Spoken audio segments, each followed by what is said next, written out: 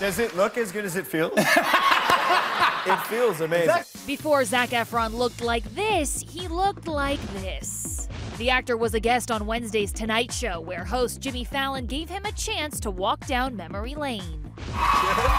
Jimmy rocked the same wig, and the duo quickly got into character.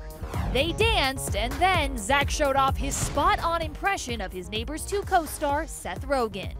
It's me, I'm your neighbor, too. Should I play Seth? Are you supposed to be me? Hey, come on, we gotta, clean this place up before the cops find out. Are you kidding me? I don't want to help you. You're an idiot. So where do you go from there? Well, naturally, a water war. Jimmy and Zac took turns drenching each other, but ultimately, there can only be one winner. I won!